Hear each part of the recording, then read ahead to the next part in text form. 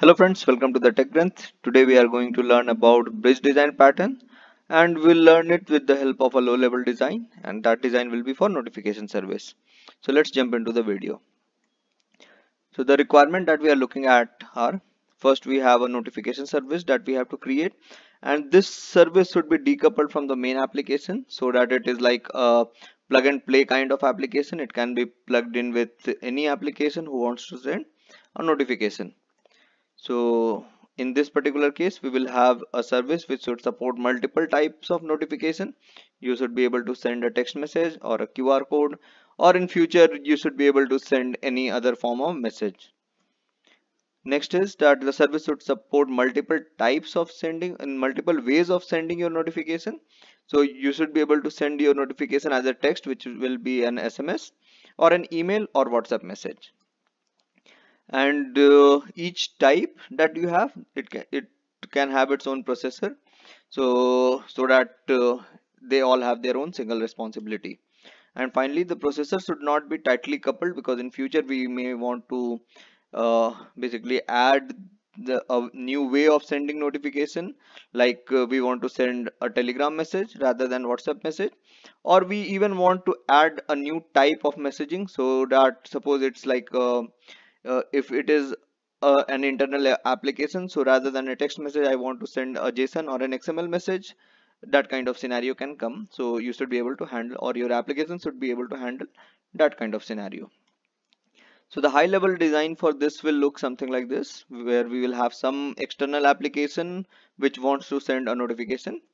We will have a queue, so whatever notification that the application wants to send, it can put it in a queue, and from queue we can pick up that particular application. So we will have a message processor on our side which will pick up that particular message that has to be sent, and it will process that. So what message processor will do is it will read the notification coming from the application so that it identifies. So this can be in a JSON format or an XML format, and it can have multiple tag which will tell us that okay, this message is of type text message or a QR code, and I want to send this message as a WhatsApp message or email or maybe SMS. So all those things can be added as part of the JSON format, which this application can send it into the queue. So that can be a contract between the application and the message processor. These can be customized. And finally, some design consideration. So we should have a scale. We should have this application so that the service can scale in case there are a lot of traffic on the application. So you should be able to scale the application in the event when there is a lot of traffic on your application. For example, when you are booking using a system like Book My Show on Fridays or weekends, you will get a lot of ticket booking. So you should be able to handle that so that you can send the notification or the tickets to all the person who have booked the ticket. You should reduce the service downtime, so your notification service should be really reliable, and it should be down for minimum time so that the tickets can be sent as soon as possible. And finally, you should be able to load balance and distribute the processing. So the idea here is that you should come up with a microservice architecture, and you should be able to scale it up. So if you want to learn about how you can scale your microservice architecture, what design pattern you use for that, you can watch my video. The link is there in the description, and there is a playlist for microservice tutorial which I have created some time back, so you can have a look at that also. So this is the overall high level design for the notification service. We'll jump into message processor and we'll talk in detail about it. So the message processor that we are going to build will be based on bridge design pattern, and we'll see why it will be based on bridge design pattern. So before talking about that, let us understand what a bridge design pattern is. So what bridge design pattern does is it decouples the abstraction from its implementation. So there is a set of abstraction and there is set of implementation. So what it means is you define something and then you implement that something. So these two should be separate from each other. That is what the bridge design pattern tells us. Now it is helpful when the component, which is your class, and the method, what it means is that what the class is going to do. So there are two things. There is a template, which is your class, and there is the action that will be taken by the class. Both will vary and both can vary a lot. For example, in our case, we have a template which is messaging or the notification that we are going to send. So we have different notification that we support, like text message, QR code, maybe JSON, XML, anything like that. And we have a way to send these message or send these notification, which will be via SMS, email, or WhatsApp message, maybe Telegram message. So there are two things here. There is a template, which is the message type or the notification type, and there is the implementation where there are ways in which we can send that particular message. So these are two different things. One is the abstraction, other is the implementation. Like I said, in our case, notification can be text, email, WhatsApp, and the way you send is you send a text message or SMS, email, WhatsApp message, all are different. So what bridge pattern will do here is it will create a bridge between the abstraction and its implementation. So don't worry about it. If you are not able to grasp it straight away, just pause the video, go back and watch it again. And going further, I will code for it, so it will be little more clear that how you can apply this bridge pattern and what is the abstraction part, what is the implementation part. So why we have chosen bridge design pattern for this particular example? So a lot of people have asked a question that how we will decide that which pattern to use in a particular case, because some of the pattern look very close. I will create a separate video for that where I can compare the various pattern, and I'll come up with the solution that in which scenario we should use which design pattern. But in this particular case, the question is why bridge pattern was chosen in this example. So first thing is that since the service support multiple type of notifications are there, which we can think of as an abstraction for sending the messages. And each type can be implemented in multiple ways based on where we need to send the message. So there is a template for notification and there is a way to send the notification. So there are two things. So consider an example. So if we have three types of sending a message, or sorry, if we have two types of notification that we need to send, and there are three ways in which we can send the notification. So overall the combination comes up as 3 into 2, which is 6. And as you grow both the numbers, the factor will increase. So here it says that seems like we need to create n cross m classes, which means the number of types and number of ways, which will be 2 into 3, which is 6. But if we use bridge design pattern, so in this particular case we will end up creating n plus m classes, which will be number of types and number of ways of sending the message. So as the number of type and ways increases, you can understand that it will be growing in that particular way. And why it says that it's almost equal to n plus m? The reason being that you will create a couple of class for your to implement your pattern. Basically you will create some interface and abstract class for that. That is why it's almost equal to n plus m. Now the abstraction that we were talking about as part of this message processor was, we have types of message, which is text and QR code, and the implementation that we talked about is the way to send the message. So we are implementing the way to send SMS, implementing the way to send email and WhatsApp. So this part is the n part, this part is the m part. So the bridge pattern, what it will do is it will create a bridge between these two, and it will make our life easy to create this notification service. Now next thing is that we'll jump into the code and we'll see how we can implement the bridge pattern to come up with the notification service. So to implement the bridge pattern, first we will create a notification sender. So this will lie on the implementer side. So like I explained, for the bridge pattern there are two parts, abstraction and the implementation. So what notification sender will do is it will be an interface and it will have a method send notification. So any sender that we are going to implement, they will basically uh, implement this particular interface and creates its own way to send the notification.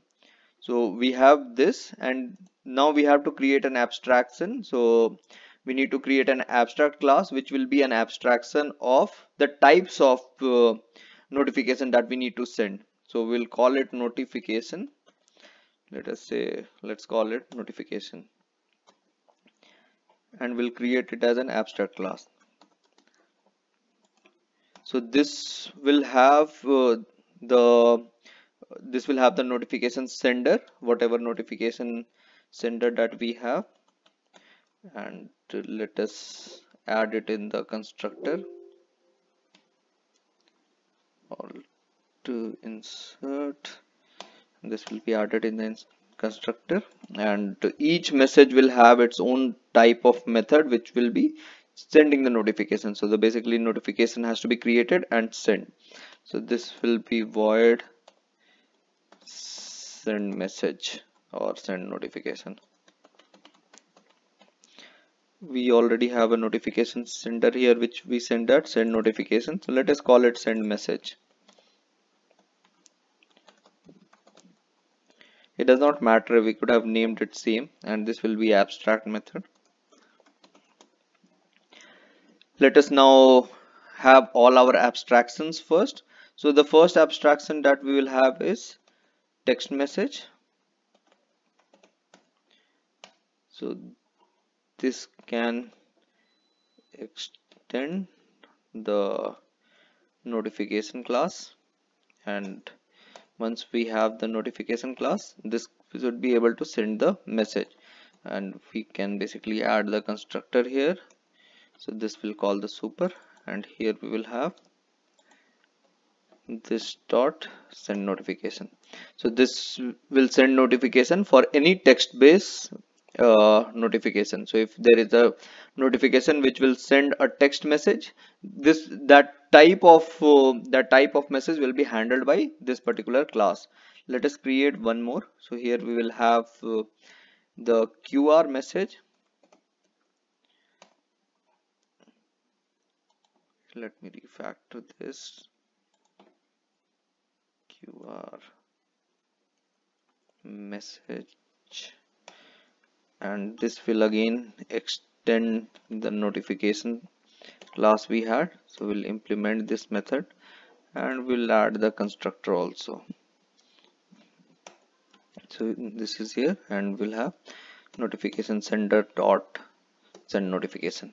So what this will do is, in send message we can build some additional message which will be for QR code. Here we can call some method to build QR code. So you can add something here, and finally you send the message. So you use this send message to send notification via some channel. Now that channel will be based on whatever is added as part of this constructor, whatever bean you invoke using this constructor. Now these two classes, the QR message and the text message, these two classes are basically the abstraction part which define the type of notification we are going to send. The second part was the implementation for which we created this notification sender. So let us create the concrete implementation of this implementer. So first one will be SMS. Let us call the class as SMS itself, and this will implement the notification sender.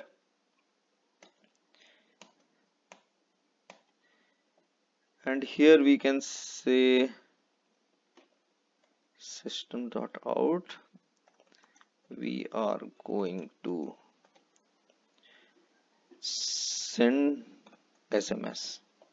Similar to this, we can create another implementation which will be for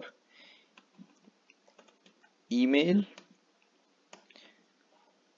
This will implement again the notification sender,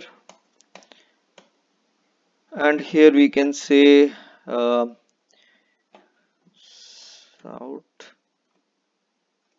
sending an email. Okay, and for text message and all, we can add a simple shout here saying that this is a text message, and the other one was the QR message. So here we can add, this is the QR code.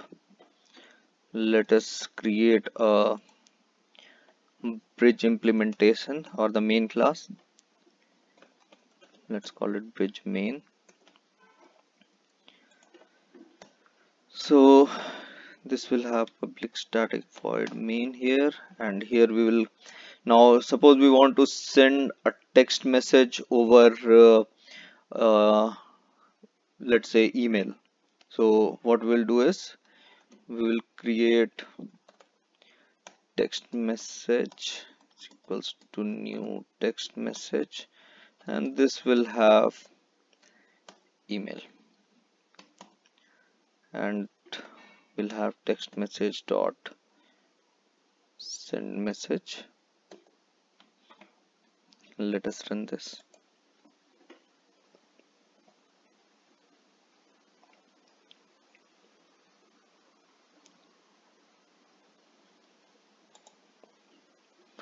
It takes a second to compile.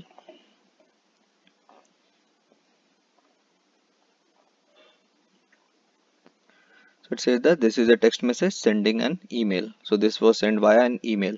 Now suppose this was QR message, and this will be QR message. This will be QR message. And I want to send it. Okay, we'll send it as email first, and then we'll send it as SMS. So it says that this is QR code sending an email, and if we use SMS, so this will do the same thing. It will create the QR code and it will send it as an SMS. So we are going to send SMS.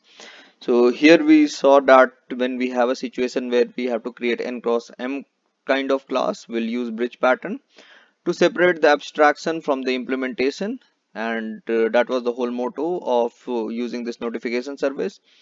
So I hope you liked the explanation. Do hit the like button, comment if you have any understanding issue, just go back in the video or put it in the comment section. I will definitely get back to you. And do subscribe to the channel and share it with your friends. Thanks for watching Tech Granth. Bye.